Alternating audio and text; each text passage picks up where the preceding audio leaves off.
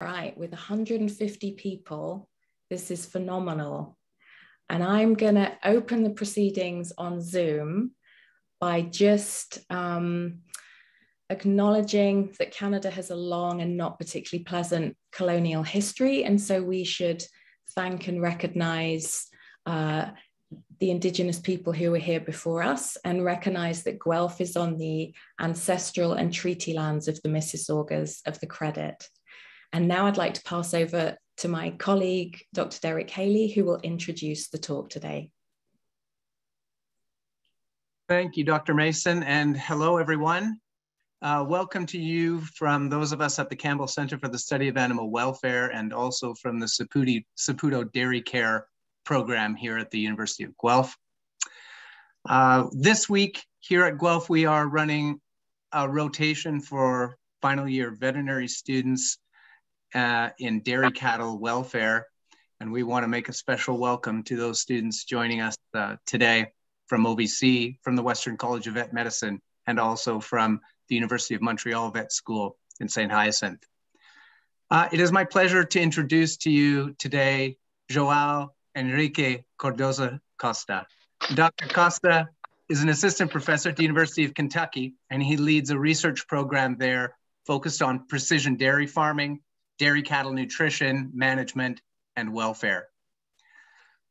Dr. Costa completed an agricultural engineering degree and a master's degree in his home country of Brazil before moving to Vancouver, where he completed a PhD degree at the University of British Columbia in their animal welfare program. João also spent some time there as a postdoctoral fellow before taking up his current faculty position at the University of Kentucky in 2017.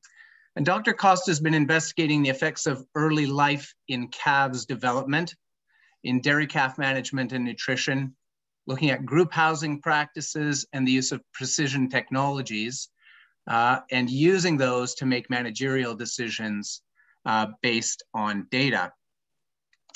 And as you can see from his title slide, he's going to be talking to us today about dairy cattle behavior in modern production systems. And he asks the question, are we forgetting about calves' individuality? Dr. Costa, we're really looking forward to your talk, and thank you for joining us today. Thank you so much, Derek, George, and everyone at the CCSAW. And it's an honor to be here. Very glad to see so many people, actually. This is a new talk. I put these slides together, hopefully. If at some point, any question arise as well, please. I think we're going to have a Q&A at the end, but I will kind of monitor the chat and things like that, and I will definitely answer any question you may have. And yeah, I tried, in the end, I gave the title, and then I started to put things together, and it was too many, and then we reduced, put back, and I think I tried to make a cohesive history here. But even before talk about any of the research, I will straight up say that I stole a lot of it from my last three grad students that work somewhat with this. Melissa Cantor in the left, Megan Setzer in the middle, and Emily Mikowski. There are three of my last grad students here that work in this area. And I will be showing a lot of the research, but also I would like to acknowledge that a lot of these, even my own research, but a lot of Heather's Neve research that I will show here that we did together at UBC, that where it sparked all the research that I brought with me. I brought the ideas, I brought things that I'm doing here at Kentucky, and I would like to acknowledge them.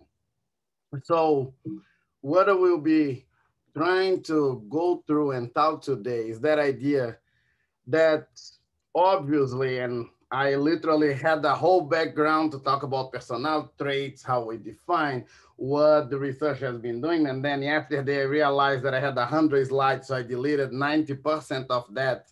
And I would just accept that all of you have the background and the knowledge and the understanding that animals have personality traits. And I'll talk a little bit about that, how we go through in research through that.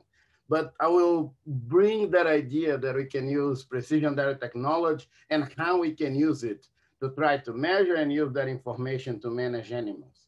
So talk about how to measure it, and especially that relationship. I personally, I don't like to that. Normally, everything just has a value when it's related to performance, but this is one of the places that is related to performance, and I think we can use it to inform the modern production system that we have. And then I'll talk a lot about the future application, because literally it ends in a point that, yeah, great, we can measure, can do this and that, but what to do in the future is a big question. And I will try to bring a little bit of that at the end. So just as a very short background, I think personality trait research has been going on, like the first few papers started on the late 20s, early 30s, especially with chimpanzees, a lot of descriptive work. I think most of us have seen, even colloquially, even on the common literature, some of this description. I like to joke with my students when we are like, we go through all this research and make them do a literature review of that. But in the end of the day, we normally talk about the dogs that they have at home, the difference between the birds that they have seen, the cows at the farm. And I think that is like, you know, there is a formal research associated to it, a lot of very classic definition, but we also have a connection to animals that give us that perception. It's seen across the species. Obviously, we have this phylohierarchy, right? That closest to we are the most complex. So you go down to little down the path, down the pyramid of species. But nowadays, I actually was just like looking a very cool paper about personality in chameleons the other day that is super interesting, how they forage, and especially how that is associated with the personality. So this is spread across, and we have a lot of research. And I like to talk about that because even the cattle research on personality derives straight from the rodents. So the rodents that I use more often in those studs, and what we know the most, were like a lot of even our own psychology, and especially the medicine and the medications associated with mental health comes from a lot of these tests. We draw a lot of our experimental methods from them. And I will talk a little bit about that, and especially the limitations of that and what we can do moving forward. So there is many names, right? I will call straight up personality traits. I will call the traits. I will not even have the time to explain the traits that we will discuss. I will just show, and I try to have like the papers there, a good reference. Even I copy and paste yesterday. I made a print screen of some of the papers. Just if anyone has more interest in the details of the personality traits that have been used and discussed, you can go through. But we call it colloquially temperament, behavioral characterization, coping styles, behavioral syndrome, and many of those have limitations, definitions that are somewhat different, but at the end of the day, they describe some of the same. That is that idea that the personality traits of these animals have a difference between them. So each of the animals will have its own personality traits, or at least the expression of them. Those traits are consistent across contexts, and those traits are temporally stable. And I will try in the last 10 minutes or so with a few of our papers, try to convince you that even calves and cows have like very consistent personality traits, because that's the base, right? If they didn't have very consistent personality traits and they express those personality traits, we couldn't measure and we couldn't use that to manage animals on farm. So even that little calf that is 2, 3, 4 months old, it's already expressing very specific personality traits. We can measure it, and it's consistent across time. And I hope that, you know, you believe me, but we tried and tested it very, very much throughout. So here we have two calves, right? The calves in the left now, that is let's say the most, I will not call afraid, but a calf that is very attentive and not having any relationship with this novel human that is there. And in the right, we have that calf, right? That is very bold. I'm not saying like there are more to it, and I will explain, but it's very clear the individual difference. And everyone has walked in a calf barn, has walked in a dairy farm and have seen those differences, right? Those calves were raised at the same way, at the same age, and they are coming in for the same test. And the difference between them to the response of their novelty, it's clearly totally different, right? You can watch this for 10 minutes and it will be one pretty much beating the researcher that is there and the other one watching, freezing from far away. Just like a more scientifically showing those differences, you can see here, right? The total time spent in touch a novel human in a test goes from those calves here that are like freezing in the corner, like, I don't know, like losing their thing, right? Oh my God, who is this guy that is here? What is this? Why I'm here by myself? And freezing to the other guy that literally is the nightmare of the poor intern that we came in cop room and say like, you need to come in now and sit on the test with us. That takes like a beat for 7 minutes of a calf that is 80 kilos. So that difference is obvious and exists. So much that when we are developing, and I'll talk a lot about some of the new tests that we are developing. One of these was that adaptation from the sheep world on a isolation box, where we put calves in this isolation box, and I will talk a little bit more about that.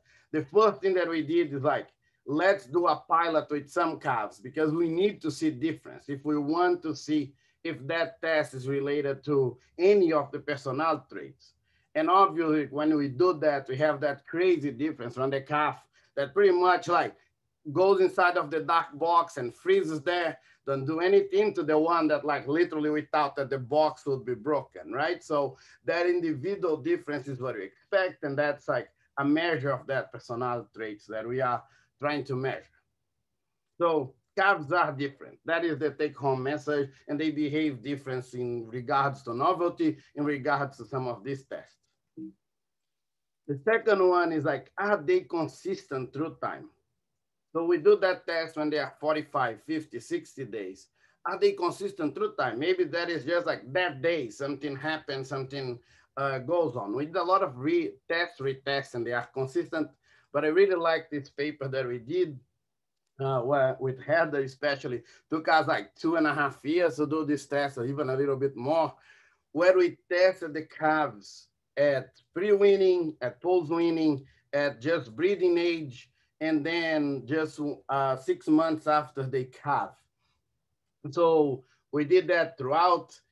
Nelson, our manager at the time, cool a lot of our heifers, and we lose some of the animals throughout time, but like we end up with a very consistent sample size.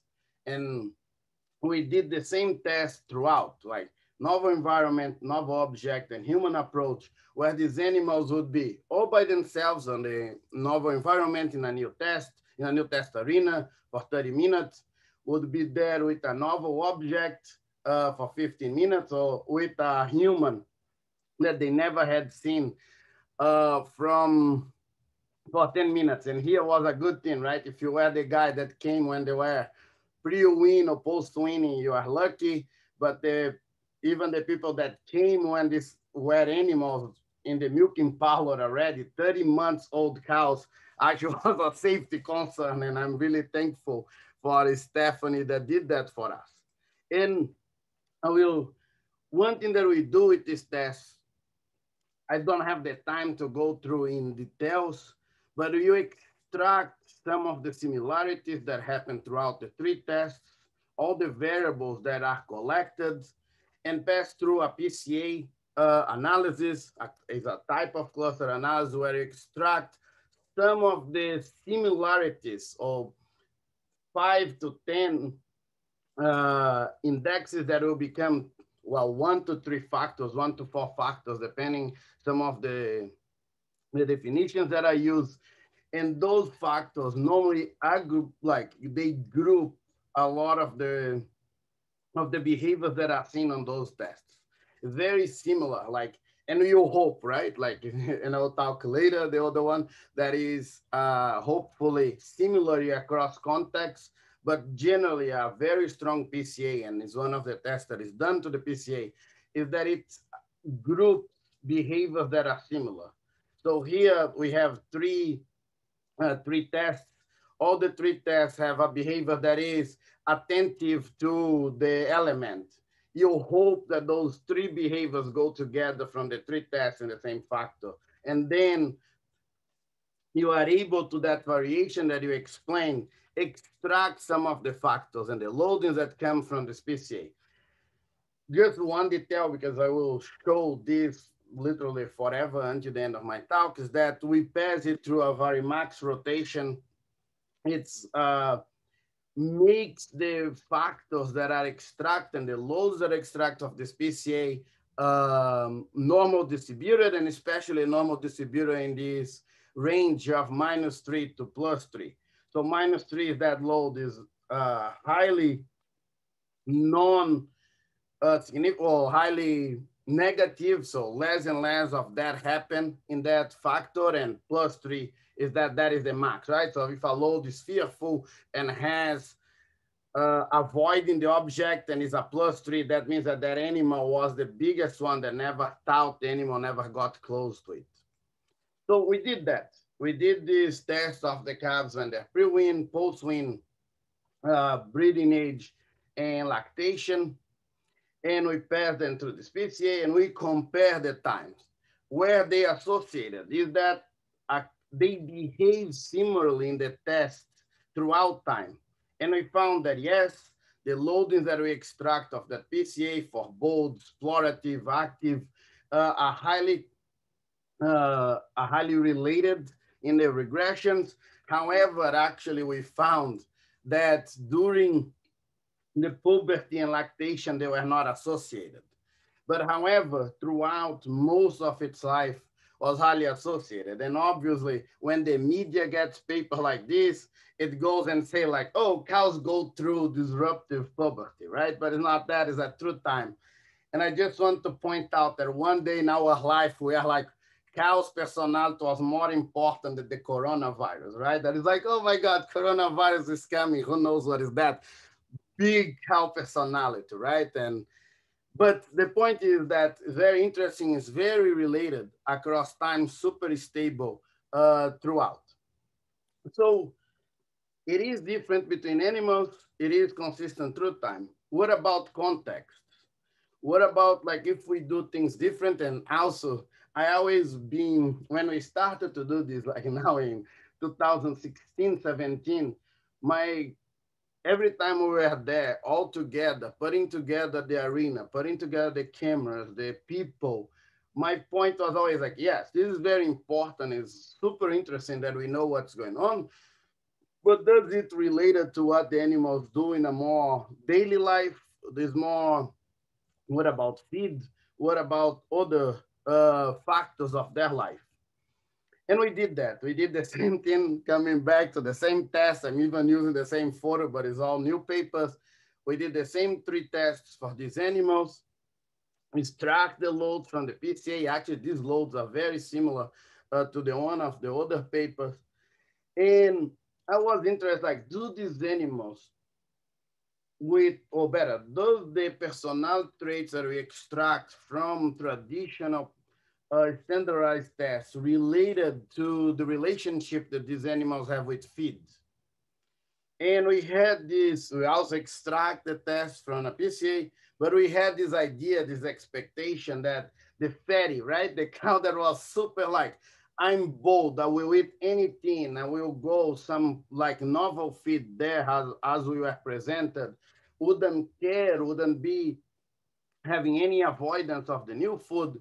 The fatty cow would be the one that would relate, that would translate to the lack of fear in the tests that we did. That was the expectation. Actually has even a lot of anecdotal suppositions of that on the literature and even other species. And we didn't find that association.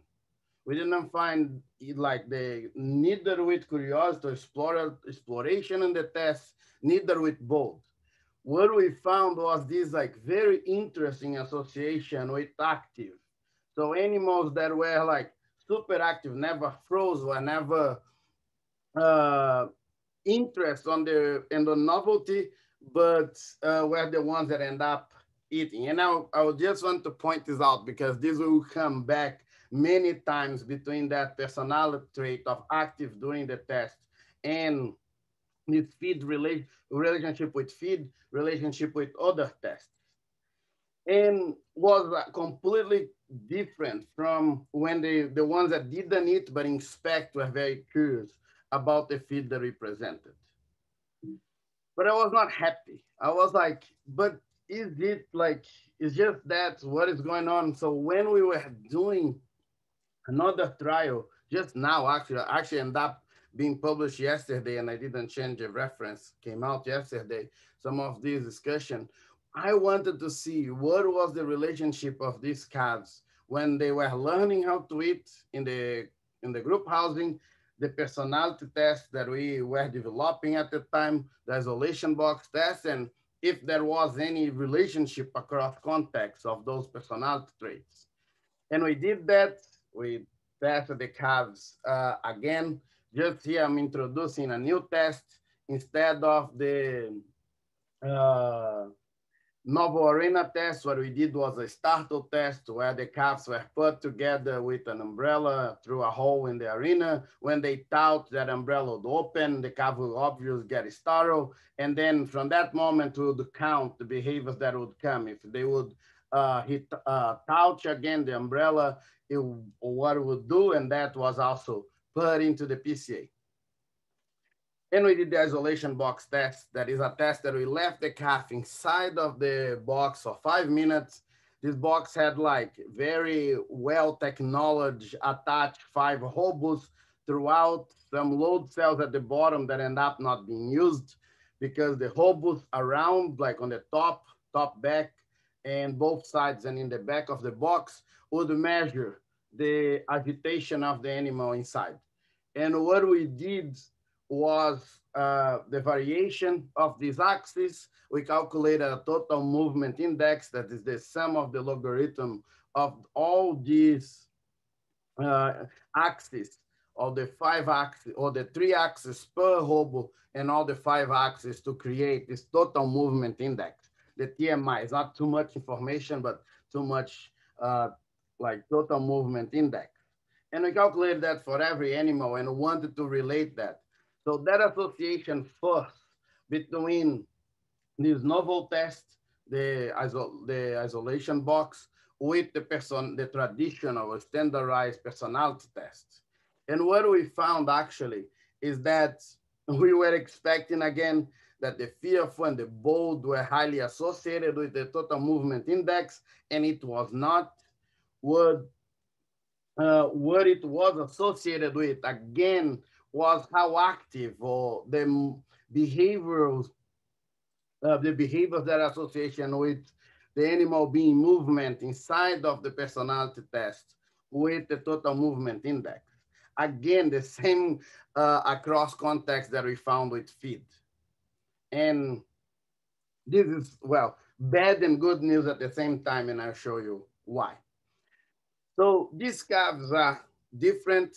They are stable through time with their personality traits, and it's really these personality traits are very associated across contexts. And there are many other, I'm just showing my research, right? There's many other papers and studies looking at that.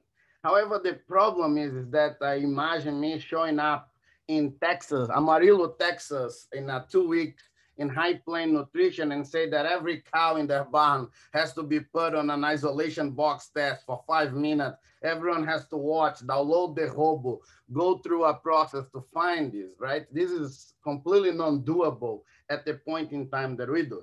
Worst, if we ask them to go there and do personality tests where they put them on an arena.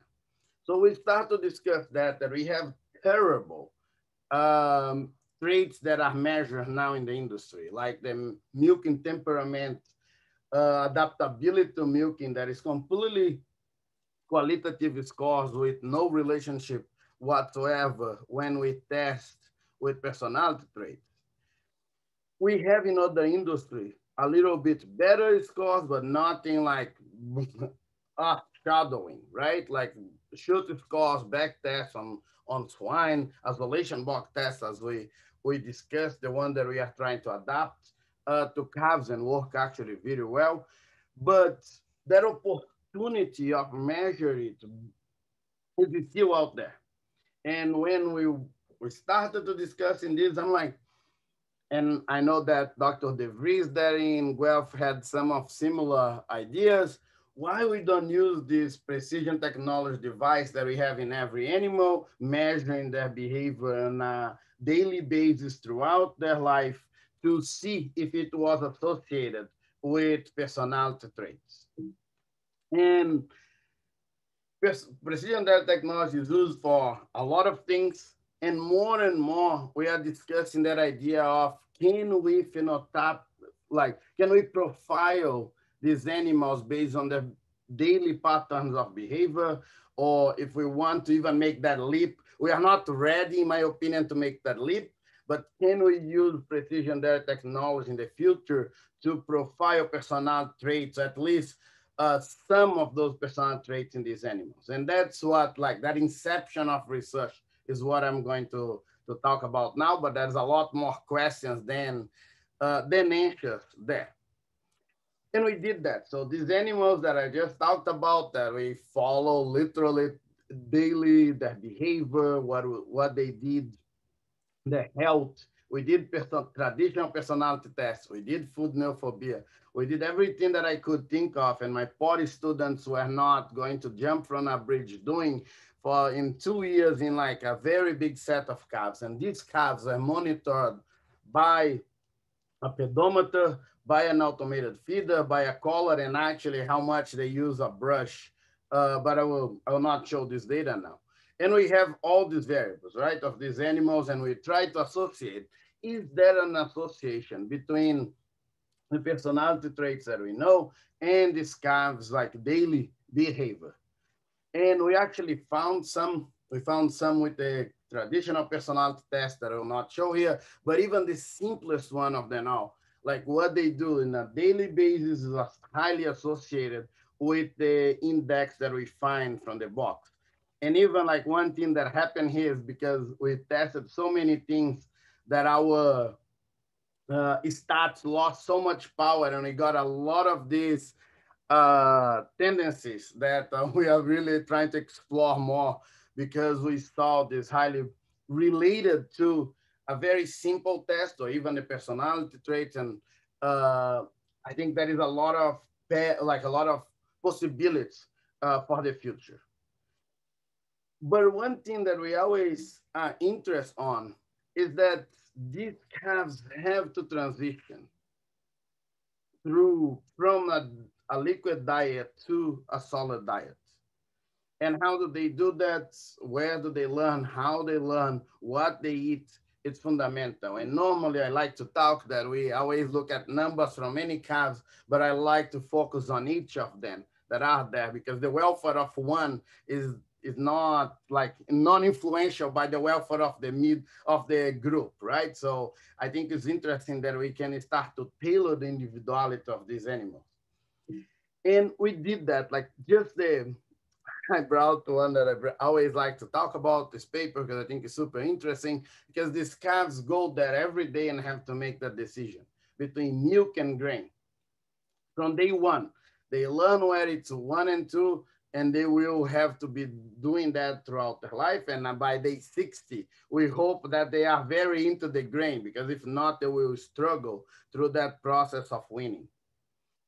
And when we look at the animals, this is perfect, right? It's like some of our papers looking at calves that what at that time we thought was the best weaning method that we could. These calves drink 12 liters per day, were weaned on a step down at day 38. 3 weeks later, they were gradually weaning. So if we look at the grain intake of the average, that is the red, is this perfect line, right? Textbook.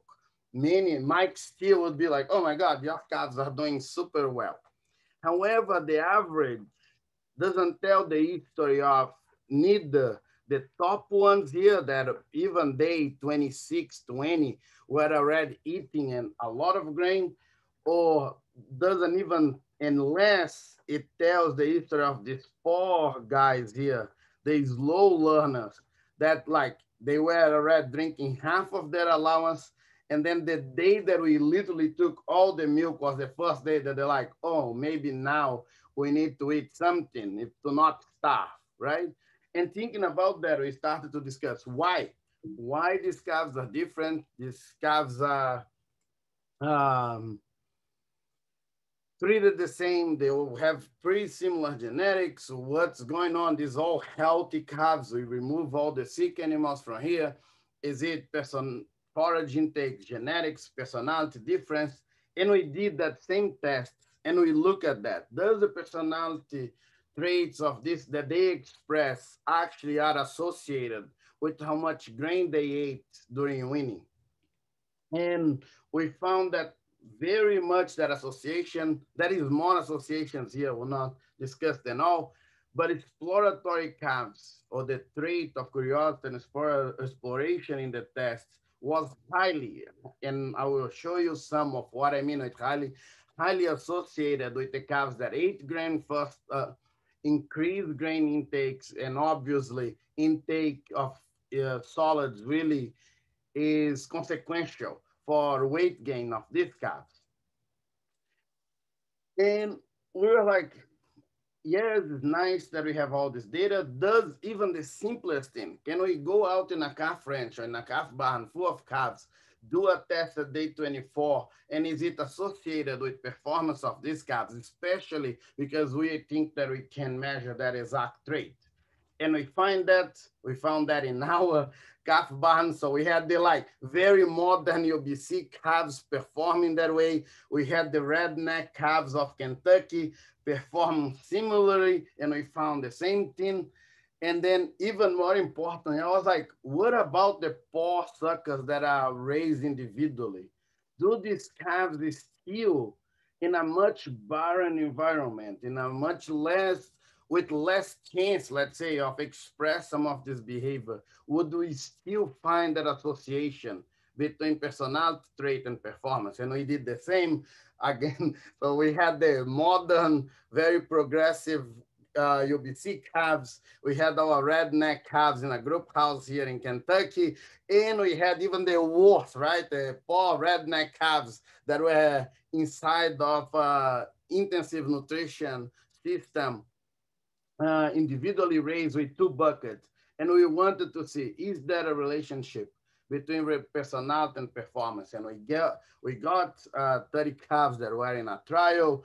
We did both tests. We did personality tests and the isolation box. As I showed the isolation box before, I will show now the personality tests where we did like in their arena, a novel person test. We also did a novel object with a remote control car that is probably like 1/2 meter of size. And then when the calf started, it would run across the arena. And then that was a startle test. Actually, we have very funny videos of that. It's pretty interesting. And we wanted to see, is there a relationship? And again, we found the same relationship, that calves that were more fearful or less active throughout the test, the one that grow the least. The same thing with grain intake. So there is this big picture of all point at the same direction. The calves that are more explorative, that move more on the tests, are the one that grows faster, have more grain and milk intake. And even the same thing with individual calves, that the calves that are, well, more fearful, decrease intake and decrease average daily gain, or we can invert, right? Like to make beautiful in the slide, the calves that are less fearful, gain more weight and have a higher grain intake. So it's very interesting. And I think like, especially we have 5 papers. I didn't put the other 2 here. The 5 papers have the same association. If we talk about that idea of repeatability of results, that paint that very big history of personality trait in calves are highly associated with performance. So it's all good and dandy. I hope you guys, and thought about this, like it's, oh, we can measure personality trait. And we know that, right? I just want to point out colloquially, I've talked about this with farmers and we all know that. Like you talk with farmers that have been working with 20, 30 years with cattle and they're like, oh, of course, they call the fist, right? Like the calf that really fights in the feed bank is really explorative, that don't care about anything, jumps the fences, are the cow that will be highly productive, that will, be very aggressive on the feed bank. I don't know if that's what we want, but that's what that personality trait is. And it's the ones that eat more, produce more. Can we identify that was my question. So we can measure, but can we go there and be beforehand and be, these are the animals that we might be with that personality trait and thus with increased performance. And we did that. We got all these calves, like 96 calves, again, precision technology, how much they use the brush, how much they ate, the EMI intake, milk, every day health checks, how sick they were. And we wanted to see, can at day 30, we predict who are the calves that will win with higher intake and especially with great average daily gain. So we did that. We did that through machine learning models. We used 20% of these calves to make an algorithm with all the variables that we had, the 89 variables. I think 40 of those were loaded in the end in this KKN machine learning model. And we made that. We made that at day 30, we could divide these calves in 3 patterns: calves that were feed motivated, calves that were milk driven, and calves that were active. And we found that these calves that especially were described as feed motivated day 30 were the ones that had higher everything. They were the ones that would have increased performance, would eat more grain, and especially would be with a higher total body weight at the end of the trial. And the same thing, like those 42 calves, we use, I think, 30 some to develop the model and 42 to test. Oh, sorry, someone stopped. So the only thing and the big limitation, well, and so we could identify those and we can more, like we have even a new data set that we can, with more calves, that at day 30, we have a 0.69, 0.68 association with grain intake and performance at the end of winning. So we can do that. Personality, so the answer is that personality traits are associated with behavior on the daily basis, and with those behaviors on the daily basis, we can predict performance through winning. However, everything that we did, and this was actually a question that I had on one of the talks that I gave this year, is that all the thing that you're talking about is on very intensive modern production systems. Because the first question that comes from farmers is, can we go there on day 30 and remove all these low doers right there, right? Should we be selecting the ones at the bottom together with other variables? But that is like the idea. And my answer has always been no, right? We need the spectrum of personality. There are different changes that personality traits influence. And the idea here is that everything that we did was in those intensive production systems. And there are many other questions for us now, and we are doing that. Like, how can we, should we be treating calves different? Should calves with different personality traits receive treatment in different ages? Should we have this multi-year process? And I didn't talk here, but one thing that we did was to look at weaning calves by grain intake, and that is highly influenced by personality, and the slow doers, the more fearful, are the one that end up winning 20, 25 days later. So should we be talking about that if we had that data? Should different diet, different management? And I think the questions are infinite. And I think the biggest question is like, is that something that is influenced by the production system? And we don't have that data, right? Like we can look throughout, no one went there and did with cows and pasture, with low producing cows and see of different challenges. And that I think it's part of the future. So the use of precision technology of profiling cows is a possibility. We are not there yet, but definitely has a lot of positive data looking for the future. I think we may be using this data to provide support for managerial decisions, especially related to age and transition and stressful events of these animals, and a lot of things is in the future, and a lot of opportunities for automatization, data management, and selection of animals based on that, in my opinion. So I'd like to thank and ask any question. Like I work for the University of Kentucky, that's who pay my bills, and I need to, you know, respond to that responsibility. And these are some of the sponsors that I thank for the research that we do here. So thank you very much. And I think I'm exactly on 45 minutes, so that was great. That was fantastic, perfect timing. So if we could have some virtual applause, use your big yellow hands to show João how much you enjoyed his talk. And he's kindly advertising our next seminar as well, which is going to be something quite different, a sociological approach to pet keeping and companion animals. But before I talk more about that, let's hear some questions from you. So there's two ways to ask questions. One is to pop them in the chat. Another is to put your yellow hand up and I will call on you and you can ask João yourself. And while you gather your thoughts, I do have a question. João, you really emphasize the implications of these findings and these technologies for production. And of course, that makes sense given your department and given your audience is often farmers and people in the business. But what's the implications for welfare? Can we select for cows that are going to be happy? So that's really, really good question, Georgia. I didn't even put here because, you know, it's very pilot data. First, I will start saying that is not a welfare, right? Like welfare level is something much more complex and broad.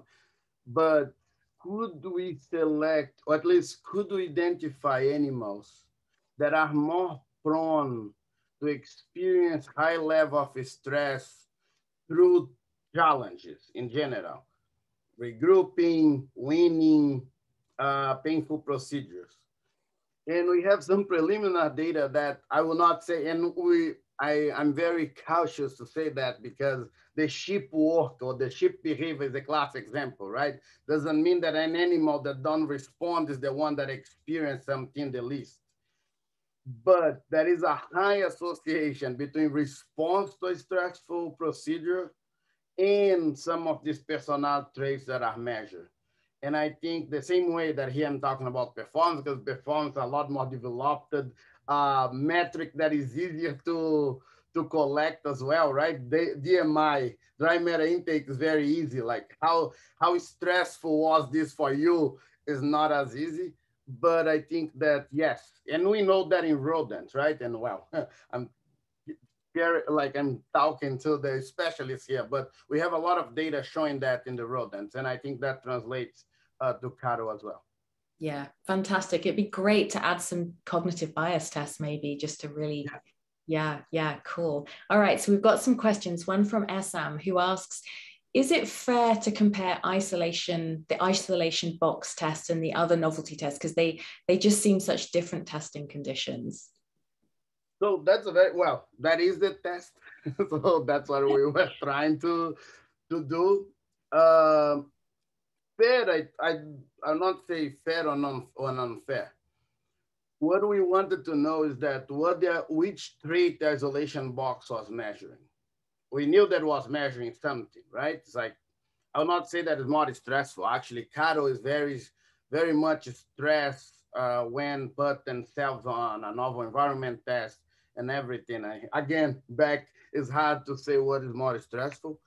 However, I think that the isolation box test is a lot more limiting on what traits it is measuring. And we need to, be aware of that and use that. The same thing with the back test on the swine, right? That is not a complete test, but measure a very clear personality trait that is highly associated with performance. That's why it's done. Aggression or sociability, all these tests, none of them, or at least that I know of, we don't have one at this point that is broad and encompass all the personality traits. We just need to each test knowing what it's measuring and making sure that we condition our discussion and our conclusion to what we are measuring. But to be honest, I was very surprised. We started with the isolation box test because Megan, my grad student, was really into it. She's like, we need to find something that we could take to calf ranches. She wanted and wants to do research of like personality testing in many animals on production setting. And that's why we try to adapt it. And I'm very surprised of how well it has worked for cats. Yeah, lucky, nice. And there's a question from Christine as well, kind of inspired by what we know from humans probably, and also what evolutionary biologists tell us. Do you consider pedigree information in your studies? And if so, what does that reveal? Are related animals more similar in personality? And also, could that affect your results? I mean, I guess it could lead to maybe artifactual clusters of responding that you might need to control for pedigree. So it's actually, so Christine, it's a very good question because this was one of the things that inspired us to do that, right? Because the dairy industry doesn't have a classic personality or temperament test that we have, but is non-reliable whatsoever, right? Milk and temperament and others, and I'm sure you know that better than anybody. And it's funny because the answer for that we consider, but and I had this discussion, especially with Mike Stilda in Guelph, that is such a good scientist. And one day we are discussing this, and because of this test, knowing the pedigree, especially the bulls that were used, the sires that were used in these animals, is clear. Got to a point that we knew some of the bulls by name because their calves were so wary or so tame, right? So docile. So yes, it influenced. We did consider, but such a small sample size. But with almost the opposite. If we have enough good tests, I think that information could go back to selection and then be used to actually select for temperament or personality traits the way that we want. Right, great. Christine, does that answer your question? I think it probably does. Sure, we should talk, João. Brilliant. Mike, you got named there. Have you got any questions for João if you're there? Hopefully not. All right, any other questions? Oh, great. Interesting question from Vasil Koisi. Hope I'm pronouncing that right. João, have you looked at disease susceptibility to see if that's predicted by personality? So that is a very good question. And we thought about that. We did a power analysis and we need something like 600 calves by the prevalence that we have. So we need better sponsors of research than we have now.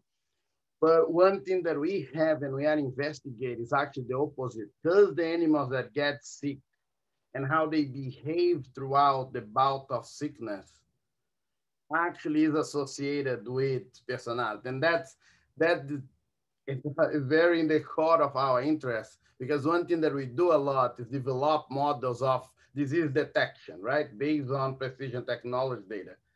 And there is this crazy amount of individual variance. That's why the algorithm, more individual variance you have, worse is your algorithms to detect anything. So if we can explain some of that difference, some of that variation, we have better algorithms. Thus, we think that if we can explain or at least consider some of these expected behavioral patterns based on personality traits or based on even daily patterns, and how they will behave throughout the disease, we could have better algorithms. And we are investigating that. And yes, there's a high association, especially between the exploratory traits and how much, like that animal will show sickness behavior, especially on movement, line bouts, and things like that. Mm. But to just now talking about literature, the research, the animals, we have a lot of it, right? Like even in humans, showing some of that, and we don't know what comes first, right? If it is the disease bout that affect your behavior and your personal trait, or if it's your personal trait that end up making you more susceptible to some of those diseases. Right. Cool. Fantastic. Okay, we have a satisfied answer there. A question from Emma Nip. Hi, Emma. Do you think these personality tests could also predict sort of inter-animal relationships in a herd? So things like aggression, sociability, and other aspects of relationship, hierarchy, for example. So that's a very, very good question, especially UBC, like Nina and with her students have investigated a lot with sociability, and they found a lot of very interesting association. So LeCorp is the name of the grad student, the surname of the grad student, that has some very interesting relationship of that. Actually, sociability is a personal trait, right? Just like to put that, is not that it's associated with, it's a personal trait itself, but it's highly associated throughout the life and with a lot of the managerial decisions, managerial managements that we do with these animals. So they found some very interesting relationship. Aggression is a little bit trickier. We look at it and we never, that's why it's not published anywhere, because we suffer of the negative bias, right? That if you don't find any results, end up like dying on my Gmail.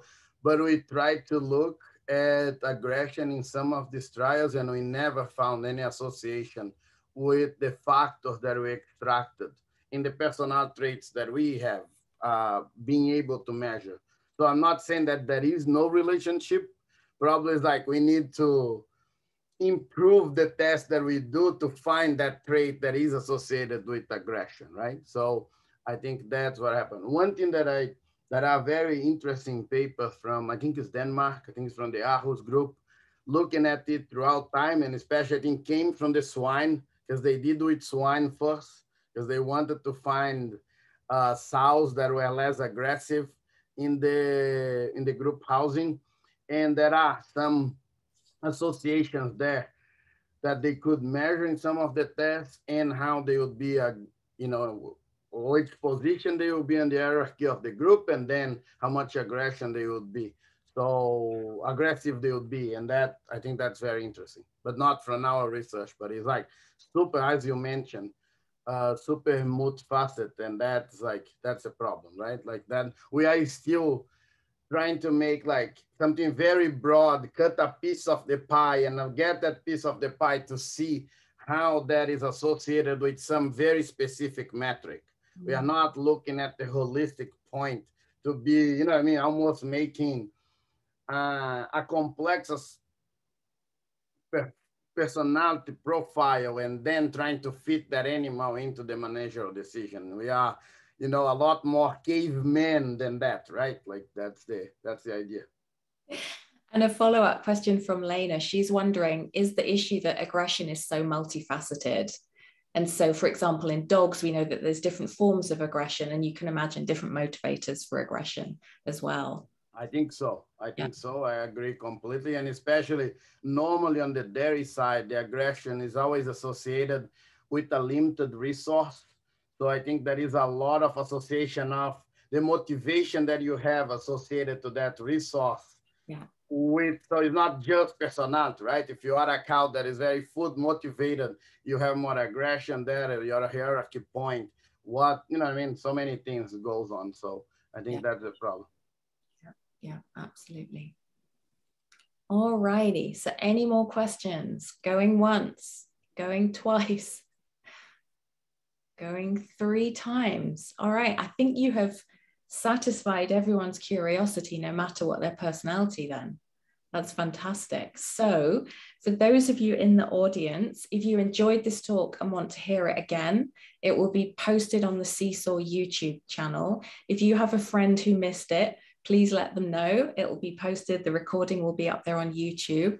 If you want to keep on following Campbell Centre events, then you've got two options. Email me to go on the listserv or follow us on Twitter, whichever is your preference. The next research seminar, as I mentioned, will be Jennifer Applebaum at the end of March, talking about a sociological approach to companion animal keeping. Michelle has just put the CCSAW Twitter feed up on chat if anyone wants to see it. We also have an Indigenous Perspectives on Animal Use talk coming up in the middle of February. We're still finessing the date, but like I say, get on the listserv or follow us on Twitter to keep on track. And I'll look forward to seeing you all at other meetings. Last but not least, João, thank you so much. That was such a wonderful presentation, and I loved your answers to the questions too. So thanks again.